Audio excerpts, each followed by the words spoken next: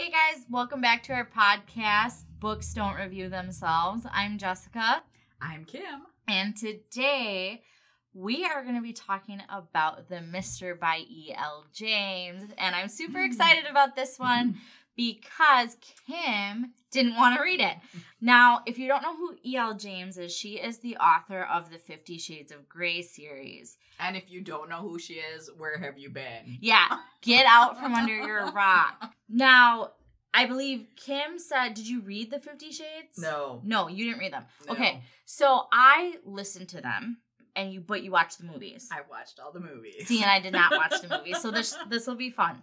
Now, I'll tell you a little story. There's a couple reasons why I didn't read the books. The biggest reasons is because I thought they were going to be trash. But the second reason is because I saw this study online, and I worked at a library, and that was it hepatitis C? I don't know. It was some nasty thing that they swabbed like various 50 Shades of Grey books that were returned, and there was nastiness on these books. Did you wear gloves? I was lucky enough. I worked in the back most of the time, so I didn't have to check these things in. But if I did have to check one of them in, I would go to the bathroom right afterwards and scrub my hands. So that, just besides of the content of the book, it was that thing that really turned me off. So just Google it, and I am sure you will find whatever study I am talking about. So on that note, yum. Yes, yummy. Ugh. I listened to the audiobooks. I started reading the first 50 Shades of Grey, like actually reading the physical book. And my cousin had read all them. And she was like, you got to read them. They're so good. It's a beautiful love story, like all this stuff. Now, I knew what was in it. And she won't let her mother read it. But I knew what was in it. But she said, it's more than just the sex, okay? And I started reading it. And I remember I was in the vehicle, and I'm like, oh my God. And my husband's driving. And he's like, what? And so I, read him a paragraph. He's like, what the fuck are you reading? And I was like, porn. Basically. It was so much raunchier to listen to it. I can imagine it. Oh, dear God, no. Yeah, it was just because I listen to audiobooks when I'm driving to work, when I'm getting ready in the morning, when I'm getting ready for bed. If I'm cleaning and my husband's at work, I listen to audiobooks. So listening to that, before work, you're like, oh no, I have to go to work. I feel so dirty. Yeah, I feel so dirty. And it's just don't tell me that you haven't seen porn or you haven't seen a porn because you're fucking lying. You're lying to yourself. 5 people out there in the world that haven't. The 5 people who are probably in church and haven't seen porn. Okay. But the rest of you have seen some form of porn. It was dirtier. Yeah. It was dirtier reading descriptions of what was going to happen or what was going to be done to the doer. That was, in my opinion, so much dirtier. So much dirtier than... See, and that's the thing. That's the reason why women love these books. It's because if we sit and watch porn, we're not visual like men are. Men are visual. Right. We are... auditory? Is that the ear thing? Yeah. Or we can visualize really well, when we read it. Reading is very descriptive. Plus, they're reading it to you, so you got the ear thing going. And, the thing my cousin had said is that it isn't just, really, when you go to Pornhub or whatever, it's 10 minutes? A porn is 10 minutes long, and it's oh, blah, blah, blah. They have sex, and then it's done. Yeah.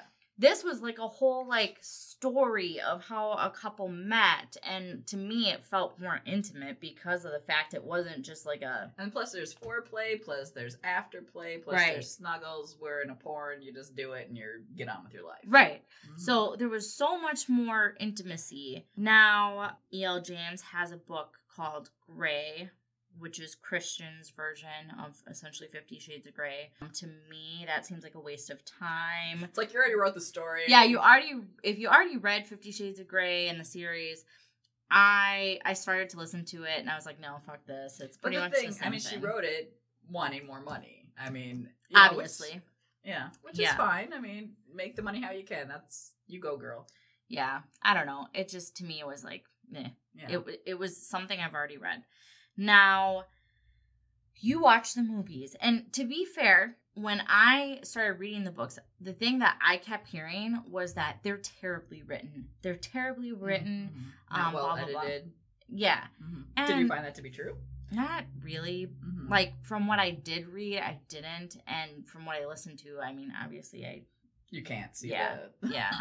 I have heard the movies are terrible. I did not see the movies. Good. They were not stimulating to me. I am just like, so it wasn't porn. Because that's the thing. Everyone said, how are they going to... How can you do porn in an R-rated movie? Yeah. You know, it's R-rated. It's porn. Maybe if we're back in the 70s, you could get a little bit more action going on with an R-rated movie, but nowadays you can't. Not with all the... And the thing is, I was going to look this up before we talked about the podcast. And the only reason why I watched the movies, first of all, to see what was going on, since I knew I was never going to read the books. But I worked at the library, so as soon as they came in, I brought them home. So, you know, I didn't have any rental fees or purchase them or anything. But the last movie, I don't remember how it ended. It was a horrible ending. I mean, the movies were not that awesome to begin with, but the ending was horrible. The very last movie? The last movie. And I don't remember how it ended. But Isn't that when they got married? But there's something else to it that just, I'm like, what? I came downstairs. She was pregnant. Was right? that what it was? I honestly don't remember. I think like I read these a while ago too. Yeah, I watched pregnant. Maybe that was what it was, but it was just I think maybe it was the wording or something that happened. I do not remember. I wish I would have looked it up. But I was upstairs watching it, and we had some friends over, and my husband was downstairs, and I came down the stairs, and I'm like, that was the worst ending ever. So sorry to keep you in suspense because I don't remember what it was, but go rent it. Go rent it and find out for yourself. Now, a little story I'm going to share about the 50 Shades of Grey, and this always makes me chuckle, is my mom. Growing up, I remember my mom reading Flowers in the Attic and The Butcher Boy or something. It was like some true crime or some gruesome murder thing. These were like the only things I ever saw her read. And it wasn't until I was older and she was sickly, she died of ALS, that she started reading more. She was constantly reading. And we had a Kindle account shared with her, so I'd see what book she was getting. Oh, I go on one day, and there's 50 Shades of Grey, and I'm like, what? I didn't order this. And then I look, and she has the whole trilogy, and I'm like, Mom, I love it. You're nasty. So if I ever do want to read the books, they're upstairs on my Kindle, and I can. I don't think I ever will, though. I don't. Well, I enjoyed the books. I don't. Like, my husband had said, because he knew I was reading them, like, do you want to go to the movie? Do you want to see the movie? And I'm like, no, not really. I don't have any desire to see the movie. And I heard they were so bad. I'm like, no, I don't want to spend the money. Like, and then you had, like, groups of girlfriends, like, all going to the movies together. It's like, okay, that's fine. You know, a girls' night out. That's awesome. But that just seems This was the book that every mom's group was reading. Yes. That's true. And I feel like... And I don't totally recall this, but, like, kind of on a little off topic, but, like, I remember being in, like, I think I was 7th or 8th grade, and a friend of mine was reading Twilight. And I'm like, oh, what are you reading? And she's like, oh, Twilight. And I'm like, and kind of told me about vampires. I'm like, oh, okay, that's fucking weird, you know, whatever. The sparkle. I didn't, like, register really what she was reading. I'm like, okay, you know, whatever. But then, like, probably my sophomore year of high school, it blew up. Then everything was Twilight. And I'm like, oh my God, this has been around for years. And it's just hitting it big now. And I thought that was kind of like a similar type of situation with this. I don't know how long it was out before it got big, but... Yeah, it's crazy how certain things do. Yeah, I thought it was a situation like that where it might have been out for a little bit before it actually... blew up. You know, and I can't diss the Twilight series as much as I love want them. to. I enjoyed them. I read all the books. I saw all the movies. So. I know, and I enjoy them. I'm not shitting on Twilight at all. Yeah. I liked it. Do I think that it's the best book ever? No. Do I think it's a little weird that some of the things? Yeah. Do I think some of the relationship things? Yeah. What's her name? Kristen Stewart. Yeah. Oh my God. A lot of people agree with you with that. Oh my God. She has one face. She does. But I've seen her in some other movies since, and like that face works for those movies. So that's awesome, you know? And yeah. I don't know. I would have liked someone different for that role. But anyway, back to the Mister. Have we even started talking about the Mister yet? Let's start talking about the Mister now. Okay, so do you want to just dive right in on your notes? What would you like to do? Okay. Yes, because I started from the beginning and then I kind of stopped taking notes. Okay. So.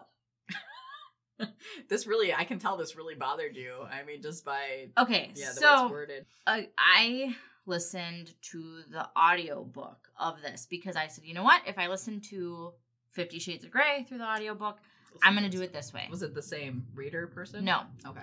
At least I don't think so. I mean, it was a long time. Yeah. But whatever. I think you get more. I enjoy audiobooks. I enjoy reading, but I think you get more from an audiobook. I know you don't like them. I can't handle them. It's just because, like, I know so many people listen to them and love them, like when they're driving or doing chores and stuff like that. If I listen to an audiobook, I need to just be sitting and listening. I can't be doing anything else, which is really weird because I multitask beautifully. But when it comes to that, I do not. Probably because you're trying to catch, like, specific details. Exactly. And my thought is, if I'm going to sit here and listen to a book, I'd rather be reading it. So that's why I don't. See, and for me, with the Mister, they had a British accent, because obviously they're in Britain. Or over there somewhere. I think it's Europe. Yeah. Yeah. They're over there. And it was kind of cool because when they talk about Alessia playing the piano, they play like a little bit of the piano music was on the background. Mm-hmm. It was just, they had some of the there's more substance. Where is she? Yeah, where is she from? I'm like trying to blink. It's from like the Middle East. Yeah, we took bad notes. Sorry, but they even spoke like in the native language a little bit. Very cool. You know, and I don't know if that was written out in the book, but it's almost to me it's like watching a movie. Mm-hmm. So, but with that said, you know, I go on listening to this, and my first note is the responsible, well-liked son dies doing something not responsible, and to handle the grief, the irresponsible, less like son fucks his widowed sister-in-law and best friend. Yes. But they've had sex before, so, you know, it's cool. It's grief. Right. You know, now, a little backstory on that is that apparently they had sex before, and she basically chose his brother. Because he was the one with all the money. Because the saying that they had said in the book, which I hadn't heard before, is the heir and then the spare. And so technically, Maxim was the spare. The spare. And Kit, the brother, who died, was the heir. Mm-hmm. And so she chose him. Gold digger. Yeah. Mm-hmm. And so when I first hear that, I'm like, Jesus Christ. Like, it's a tale as old as time, and it's going to be told over and over again. But to me, it's fucking weird. Like, if you die, I'm not going to fuck your husband to deal with the grief. If you want to, I don't care. I will be dead. You can do what you want. It's just... But I think for me, too, they were friends before and lovers, you know, and people deal with grief differently. And there's a lot of sex after funerals. So, because you want to grab life and... Yeah, so, but I know, for me, it was more the gold digger aspect. Yeah. And later on in the book, it goes... even further, I think. Yeah, and she expected them to get together now that he was is he an earl? What is he now? No, now he's technically the heir. Yeah, but I mean, he has some title, so whatever. Some lord something. Yeah. So like now that he's the... head honcho. Yeah, she just expected they would get together, you know, and I'm just like, oh dear God, lady. Yeah, and you know, and he was actually pretty decent about the fact, because this is the other thing. So she picks the brother. They're married. They have been trying to have a child for like 2 years. Yes. He didn't leave her in his will. Like 4 months earlier. I wanted more details on that. They never go into that. No! They never go into it. It's like, was she like cheating on him and Kit knew and that's why he didn't put her in the will? You know, why did he not put his wife in the will if they're trying for a child? That's... Right. And at one point, she thought she might have been pregnant, and that kind of pissed me off because it's like, do you actually think you're pregnant, or are you like, hey, my husband died, I'm not in the will, I might be pregnant type situation? Which, unfortunately, once again, that's a story trope, which is a thing. I know. But, so anyway, Maxim was actually really decent about that and was like, no, you'll be taken care of. I'll make sure you get taken care of, even though you're not in the will. You keep the house, the huge house that you're living in. We'll give you a allowance, stipend, whatever. Plus, she was rich herself. She had money herself. Right. So it's not like... she didn't come from, like, as much money as him, but yeah, she had money. The next one I put is that he gets a new maid, doesn't even notice. Shocking. Well, he was a playboy, you know. He didn't have any responsibilities. He was just partying Living every on his night, trust, having sex with women every night. And that's all he was thinking about. Yeah. And the amount of, like, the beginning of the book spent on him just fucking randos. I wrote notes about that. You know, I was like, I don't care. Like, I don't care about every girl he fucked. And then it was to the point that it was like, how long has it been since I had sex with someone? Oh, I don't remember. I need to go out and hours. Yeah, I need to go out and have sex with someone else. Yeah. And I'm like, really? Like, see, the thing that drove me nuts about him having sex with all the randos is, to me, it felt like filler. If you watched our previous one on A Serial Killer's Daughter, I have a problem with authors who put filler in. This book is filler. Not only do we have filler with him having sex, and the thing is, okay, this is supposed to be a steamy book. You know, we're supposed to be getting excited sexually reading this book. The way that she wrote the sex scenes with these women, it was basically they got into bed together, they humped a little, and that was the end. It was not sexy for a woman. You know, there was no details. There was no foreplay at all. So we get filler this way, pages of filler, and I'm just like, this is supposed to be a steamy book. If you're going to be doing this, I want some sex scenes. Now, the other thing that was filler with her, too, and this drives me nuts, is she would, like, write the word shit, period, and then it'd be a new line. So this book, I don't know how many pages it is, 400 pages, whatever, it probably could have been down to 200 pages if she wouldn't have done things like that. Between the sex scenes having no real sex in them and the way that she kept writing, like, single word sentences. I'm like, if you don't have the material, don't write the book. Well, and, I mean, keep in mind, you're coming off huge success with 50 Shades of Grey. Mm-hmm. You can get some good editors. If you need someone to help you write that book, a ghostwriter, whatever, you can find them. And James pay Patterson? them well. Pay them well, though. Don't be a douche and not pay them. Is James Patterson he's available? got so many. Yeah, exactly. Get one of his ghostwriters. That being said, you're coming off 50 Shades of Grey, and that's success. Mm-hmm. So obviously you know how to write a sex scene, because you've done it. That, and we have an expectation. Exactly. We have an expectation going into this book that it's going to be equal or better. In my mind, it should have been better. You know, and It there were just It things was that it was like, I made a mention that, you know, the new maid mentions a forbidden room, and I'm like, is this 50 Shades of Grey? That made me laugh, though. That I actually enjoyed, because she was doing a nod to the first book, and later on when you find out what the room actually is, I'm just like, oh dear God, really? Yeah. Stupid. You didn't even need to mention it, but the fact that she did, I laughed at that. I know you thought it was stupid, but yeah, I'm like, it made me chuckle. And then, I do have it written down. Mm-hmm. The new maid is from Albania. Albania, yes. And the thing that really, really kind of irked me a little bit, given the current environment, is like, I'm picturing this maid as like, and she was a refuge, as like, I'm picturing her as like what we see on TV, like that's going on in Syria. You have this asshole guy who doesn't even notice his maids, really. I mean, it took him, I don't know how long to recognize, like, oh, hey, I got a new maid.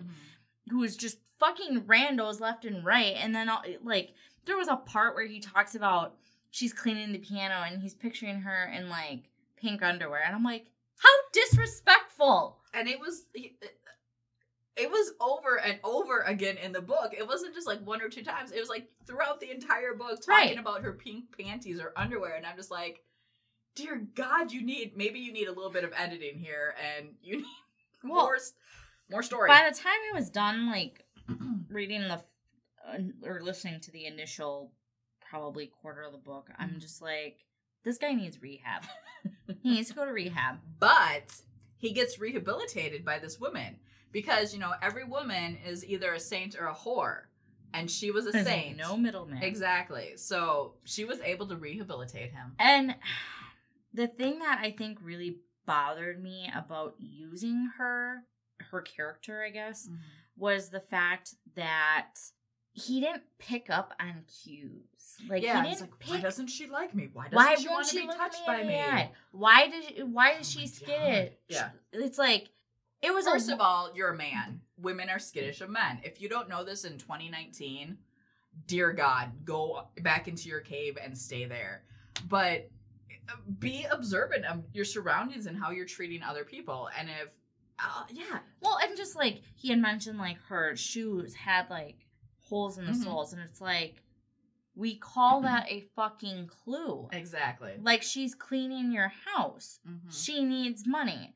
You know, you can tell by her accent. And I'm not saying to like racially profile or whatever, but I'm saying like there are clues that she's skittish. She, like, he was talking to her and she takes steps back. Like, to just not be aware of that and then to just throw in sex stuff on top of that, I'm just like, how disrespectful. But she liked it, so it's all fine. Yeah. Good for her. Yeah. Now for me, just really quick, starting out, the book actually started out decent. Even though I was talking about how she was doing one-word sentences, a lot of thrillers are like that. You know, when the woman is being chased, you know, it's to add action and to, you know, get your heart pumping, where's this book going. So the first page or whatever it was, it had her fleeing. At the time, we didn't know it was her, but it was. And I'm like, oh, okay. It's got a little thriller action. I might enjoy this. Yeah. And then I wrote the beginning could have been down to 3 paragraphs. Really, yeah. If she didn't keep repeating the same words over and over. Please, dear God, don't let the rest of the book be like this. Although it would make for a fast read, so I can skim it. So that was great. Now, another little thing I got here is the sister-in-law. Don't remember her name. She's Carolyn. Yeah, Carol. He always called her Carol. Yep. I'm horrible with names, so that's a thing. She calls her father Daddy, and I'm like, what motherfucking grown-ass woman calls her father Daddy? That's a thing for me. I'm just like, oh, that's weird. No. As you get older, Daddy means something different. Exactly. It's nasty. So that annoyed me. And then I also talk about the repeating words, which I've told you numerous times, so no. And then all women are whores or saints. This is a direct quote from the book. This is Maxim after having seen he was naked on his bed from a night of having sex, and the maid came in, didn't know he was in there, so, you know, whatever. A young woman, an angel? Possibly the Virgin Mary, or a nun in blue standing in my bedroom doorway watching over me as I slept? Dear God, stop the stereotype. Not every woman is a whore or a saint. We are many, many different things. You know, and the fact that he goes from all these whorish women having sex with him to this virginal, beautiful saint woman. It's like, just stop. And it was pissing me off that he was doing these kind things with the intentions of getting fucked. Yeah.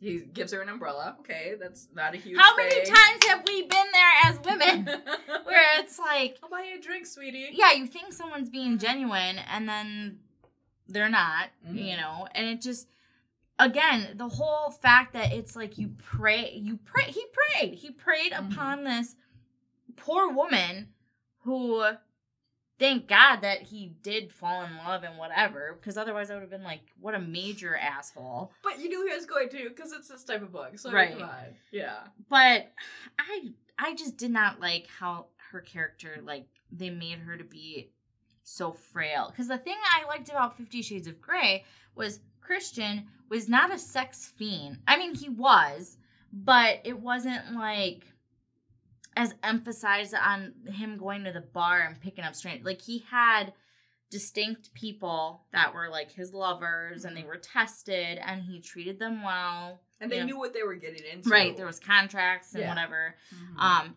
It wasn't just like constantly going to a bar. And the other thing is I believe it was Anastasia, right? The female person, she was naive. She was young. But she also was aware of what she was getting into. And she grew stronger throughout the book. Right. You know. Here you have 2 totally different cultures. Because, like, towards the end of the book, they talk about when he goes to get her, you know, why are there not women out here? Why are there... It's like, because, you dumb ass. Like... You know, and the thing that gets me, too, is he's rich. So he's traveled. And he even says someplace in the book that he's traveled. Right. Then you can't be naive of other countries. You know, you can't be like... Right. Why are the women and men separated? Do cultures still do that? Oh my gosh. Yeah, lots of cultures still do that, buddy. Right. And so it really, really just pissed me off to just have such a naive asshole. You know, because like I said, with 50 Shades of Grey, it's raunchy, it's kinky and all this stuff. But overall, the characters of Christian and Anastasia or Stasia, Mm-hmm. whatever, I thought they were good characters. There's character development, and they developed more over the Right. series. I didn't feel like it was some guy preying Mm-hmm. on someone. And it's like, for him to not realize that she clearly comes from a culture that demoralizes, demeans women. Mm-hmm. And then to be like, yeah, I'm picturing her in a pink thong. Just, Yeah. I didn't like that. Dear God. Ooh, several mentions of her licking her upper lip out of nervousness. Nobody does that. Nobody sits there nervous and goes,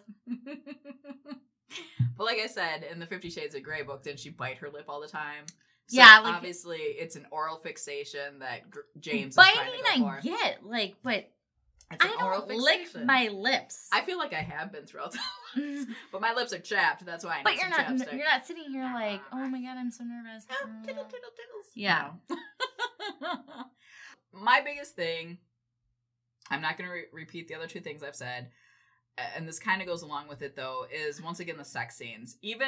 Okay, I'm done talking about the sex scenes at the beginning. I'm talking about the sex scenes between Maxim and Alicia. They weren't tantalizing for me. They weren't that good. And out of all the times that those two had sex, like, they probably had, in, like, I don't know, a week that they were together, they probably had sex, like, 50 times. Maybe that's an exaggeration, but it was a lot. It was, like, constantly be like, let's Right. go again. Okay, that's fine, whatever. When you get into a relationship, you're young, that happens. Right. But That'll fade. it'll fade, but maybe it not, which is great if it doesn't. But not only were they not that tantalizing for me, like, out of these 50 times that those two had sex, there was maybe, like, 3 descriptive times of them. Right. The other times were, once again, she touched my thigh, I got hard, we did it again. You know? And I'm just like, I need some more descriptions, you Like, know? if you're gonna write this book based on sex, Mhm. because quite frankly, I don't know her thought process. I don't know if she sat down and wrote 50 Shades of Grey as like the love story first and then incorporated the sex, or how she did that. But like, clearly going into this, we knew It was a gonna lot be of sex. people were coming in here for the Mhm. sex, and it wasn't that great. No, I wasn't. And I also wrote that, like, other authors, like ones that I've just read recently, Gina L. Maxwell, she has the Fighting for Love series. The first book in it is Seducing Cinderella. I mean, that was good. You know, the sex was good, and in a female's point of view, the way it was stimulating and exotic and nice. And then, like, years ago, I was maybe too young when I read this series, but my mom didn't care what I read when I read it. So, thanks, Mom. The Sleeping Beauty trilogy by Anne Rice. Yeah, those scenes, I mean, they're like, oh my God. And I mean, I probably read this book when I was in high school. So that was like 25 years ago. And I still remember this series, you know, scenes It scenes left from the an series. impression. Exactly. And I mean, maybe it was because I was a teenager at the time. Maybe, I don't know, whatever. But I actually just reread the first book, I don't know, maybe 3 or 4 years ago again. And it's still, I'm like, dang, you Yeah. know? Whereas this one, I would never be like, oh my gosh, you gotta read it, you know? Yeah. I think a few other things to mention, and I think this might be your note, but just talking about the amount of time he has talked about and needing to get laid and all this stuff, and then the build up was just too much for nothing. Not a good payoff. Yeah. You know, the one note I had made regarding him and his sex life prior to falling in love was, I'm like, he probably has an STD. I'm sure he does. You know? Well, he did, though the condom was very, you know, she made a point. Right. So maybe he was safe that way. Another thing to note is the one thing that they shared in common, which I guess was a little confusing to me, was the piano. The thing that was confusing to me is, like, she's coming from a culture that demeans women. Where did she learn how to play the piano? Right. Where the fuck did you learn how to play that? It's a poor village. Right. Where did you get that? Yeah. You know, and so she had this, there's a big fancy word for it, but basically she saw music in color. And so she could memorize pieces like Einstein of music, right? And he really enjoys music, and that was something they really bonded over. But to me, just being the skeptic I am, I didn't it was like, how did she even learn how to play? Like, she's from Albania, and I'm not saying people from Albania don't know how to play piano. I'm just saying she very clearly touched on living in this poor village and they were not being able to do anything. Right. She even said at one point what she does with her mom is cook and clean. And Maxim's like, you lead a very boring life. She didn't say anything about going to the piano hall every Saturday night, you know? Right. So it's like, and that's a big part of the book. A very big part. I mean, that's one of the big things that they connect over. Mm-hmm. The other note I see that we have is that there's something fucked up about Kit, and I totally agree. So Kit dies. He's the heir who dies. And he dies because he's riding a motorcycle on an icy road, correct? Mm-hmm. And it was nighttime. Yeah. And they kind of allude, both Caro and Maxim allude to him committing suicide. Mm-hmm. No detail. No details at all. It's like, okay. Like, that's kind of a big fucking deal. Between the will, her not being in the will, and him committing suicide. I mean, these are points that you kind of need to elaborate a bit on. You know, and if you're not going to elaborate on the suicide, then don't even bring it up. You know, it was just a straight up accident. You know, it was a dark, icy night, and he died. Yeah, and to me, like, when I heard that, because a lot of times when you're reading thrillers or books with, like, murder or suicide, like, there's more. You know, like, they're using that to buid upon their story. For something else. Yes, and for here, it was just, like, there was no purpose in bringing it up. And since they didn't elaborate, she didn't need to bring it up at all. She didn't need to add that to the book. No, and I felt like, I mean, and I don't know what your thoughts were, because they briefly brought it up in the beginning and then briefly brought it up in the end. When I heard about it in the beginning, I'm like, oh. Kind of thinking in the back of the head I'm kind of interested to see what's going to happen. Mm-hmm. Kind of pissed me off, because I'm like, you just dropped this little thing, and you're like, yeah, we're not going to touch on that. We just want you to read the whole book. And then I thought at the end, when they did bring it up again, that there's going to be like a big revelation for something. Yeah. You know, and it wasn't at all. Now, the other thing I have is WTF Magda, she keeps selling the girl out, you know, by telling her parents and stuff. It's like, and that wasn't explained either, you know? No. I mean, granted, what happened or what she said. Yeah. Granted, like, her and her son were threatened, you know, by the bad people. Right. So maybe that's why she sold him out, you know, the second time, because she feared for her son. But Maxim had security on him. So it's like, so this lady is just randomly selling this poor girl out, you know, who was sex trafficked and lived in a poor, abusive house. Right. I'm just like, once again, why bring that up, you know? It's like they said, because the sex traffickers, I guess to elaborate, so she left Albania. Her mom set it up for her to go with these gentlemen. And she didn't know it was sex trafficking. Right. She thought it was for a better life, and they knew she was going to be cleaning. It ended up that these guys were sex traffickers, and it was like a van full of girls.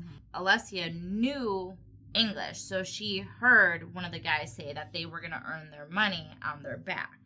So when she told this to the other girls, there was one girl she was close with that believed her. There's like 3 total. Yeah, and the others did not. So she fled with the other girls. And she walked for like 7 days and nights to get to this address that she had written on this piece of paper that her mom gave her. And that was this Magda. Yeah. So she was staying with Magda and her son. Now, in the middle of the book, that's when the sex traffickers find her. Yeah, because they're essentially looking for her. And they find her because of Magda. Yeah, I think the first time Magda called mom to let her know that she was there and safe. Right. And then maybe mom or the dad, whatever, you know, said something to these people, hopefully not realizing that they're sex traffickers, so they knew where she was. Right. Okay, I can see the first time, whatever, that's fine. But like I said, the second time, Magda and her son had security on them. Yeah, because Maxim paid to have his friend and the best security on them so that these guys would not come back. And then he took Alessia somewhere else.